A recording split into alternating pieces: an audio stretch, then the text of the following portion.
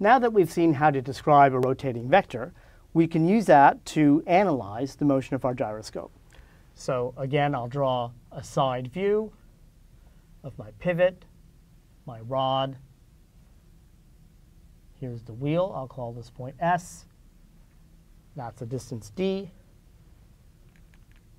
And we'll assume that the angular velocity is in that direction, so that the spin angular velocity vector is pointing outwards in the plus r hat direction. That's the k hat direction, and theta hat is into the screen. Now again, the weight is acting downwards at the center of mass of the wheel. There's a normal force acting upwards. So the spin angular momentum with respect to point S is just equal to the moment of inertia of the disk about its center of mass times the angular speed of the spin, and that's directed in the plus r hat direction. And this is the angular momentum with respect to point S. Now, the torque with respect to point S, again, it's r cross F relative to point S. That's going to be mgd in the plus theta hat direction. And for a fast omega, if omega is a large angular speed, and therefore if the angular momentum vector is a large vector, then the torque, which acts perpendicular to the angular momentum, will cause the angular momentum vector to rotate. And so as a rotating vector, we can write that the magnitude of the time derivative of that rotating vector is equal to the angular velocity of the rotation times the length of that vector. Okay? So the angular, and this is Ls. And so the length of that vector is just I times little omega. And then we multiply that by capital omega. Okay, now this quantity here, dl dt, is the torque. So that's the magnitude of the torque. But the torque, we said, is equal to mgd in the theta hat direction. And so the torque mgd is equal to I little omega times big omega. So I can solve for big omega. And big omega, which is the angular speed of rotation of the angular momentum vector, is mgd divided by the moment of inertia I times little omega. Now recall, little omega is the angular velocity, the angular speed of the spin of the disk or the wheel. Capital omega is the angular speed of the rotation of the angular momentum vector. It basically tells us the speed at which the center of mass of the wheel orbits around the vertical axis through the pivot. We call capital omega the precessional angular velocity. So the precessional angular velocity is capital omega. And notice that the faster little omega is, the bigger little omega is, the slower the precession angular velocity is. Now, this expression tells us what the magnitude of capital omega is, what the magnitude of that precessional angular velocity is, but it doesn't tell us which way the system is precessing, whether, say, viewed from the top, the motion is clockwise or counterclockwise, or equivalently, which way the vector capital omega is pointing. We know it must point along the vertical axis, but does it point upwards in the plus k hat direction or downwards in the minus k hat direction? To see that, we need to look at which way the angular momentum vector is rotating. And there are two possibilities. So let's again go to a top view of our gyroscope. So suppose here's the pivot point, and here's my gyroscope. And the way I'm drawing things is that r hat is this way. This is a top view, so theta hat is that way, and k hat is out of the screen. So in the example that I did earlier, the angular momentum was pointing in the plus r hat direction. Okay, so that's ls pointing that way. If the torque is pointing in the theta hat direction, then that's going to act to rotate the angular momentum vector this way. Okay? And so the sense of rotation will be like that.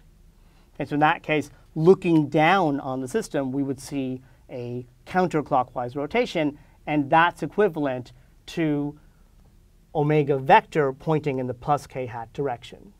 Alternatively, suppose the wheel were spinning in the other direction. Okay, so the sense of rotation of this wheel around the axle were in the opposite direction. In that case,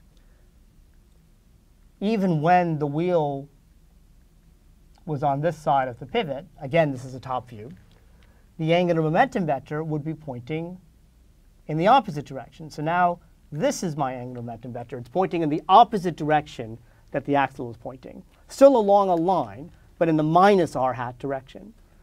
But the torque would still be in the theta hat direction. And so my new angular momentum vector would rotate this way, which would be equivalent to the axle rotating in this direction. Okay? And that's equivalent to a rotation in the opposite sense, clockwise as viewed downward from the top, or in other words, with capital omega vector pointing in the minus k hat direction. So the direction of precession depends upon which way the wheel is spinning, which way the spin angular momentum vector is actually pointing.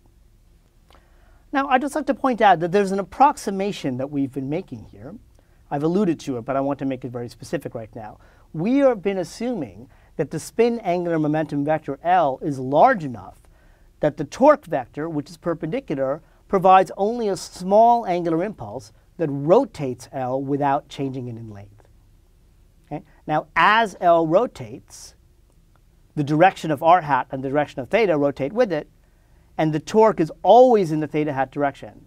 So after any small delta t, when the angular momentum vector rotates, the instantaneous torque at that next instant is still perpendicular to the rotating angular momentum vector. And so we're making an approximation that L is large enough that we can consider the instantaneous angular impulse as a small perpendicular perturbation. That's equivalent, it turns out, to saying that, so this is the approximation that we're making, that we've been making so far in this lecture, is that little omega, the spin angular velocity, is much, much larger than capital omega, the precession angular velocity. Okay?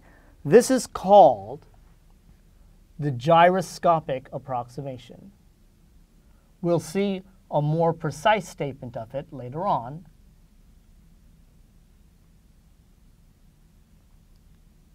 But it's basically equivalent to saying that the spin angular momentum vector is so large that we can consider the angular impulse due to the torque as causing a pure rotation of the vector without any change in its length. It's important to keep in mind that a vector can include both a rotating component and a constant component.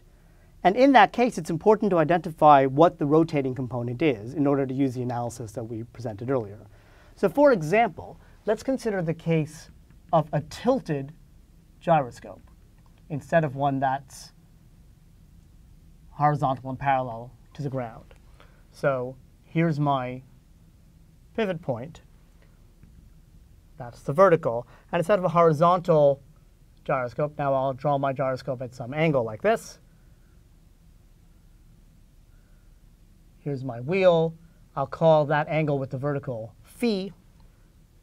This distance is still d. And I'll use the usual coordinate system that r hat is pointing outward this way, k hat is pointing vertically, and theta hat is pointing into the screen. Now, in this case, the gyroscope will still precess around the vertical axis to the pivot point, and the angle phi will remain constant. Now, the angular momentum vector, due to spin, points now not in the r hat direction, but again outward along the axis of rotation. And that angular momentum vector can be decomposed into two components, an r hat component and a k hat component. So in other words, my angular momentum vector can be written as the sum of a vector pointing along the z-axis, or the k hat direction, plus a vector pointing in the radial direction. I could also write that as L sub z times k hat plus L sub r times r hat. Now notice, as this gyroscope precesses around, the z hat component is constant, but the r hat component rotates around. Okay, so the r hat component, the vector along the r hat direction, is a purely rotating vector, whereas the z component is a constant vector. Okay, so Lz is constant, and Lr is rotating. And so now, the magnitude of dl dt, which is equal to the magnitude of dlz dt plus dlr dt. Well, dlz dt, since that's a constant vector, is just 0. So the time derivative just involves the r component. And so that's equal to the angular speed of rotation times the length of the rotating vector, which is just the r component, not the z component. So this is multiplied by L sub r.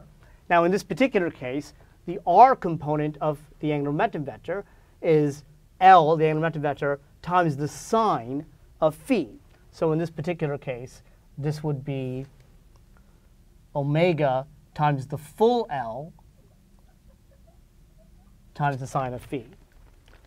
So in the case that we have here, the angular momentum vector consists of a constant part and a rotating part.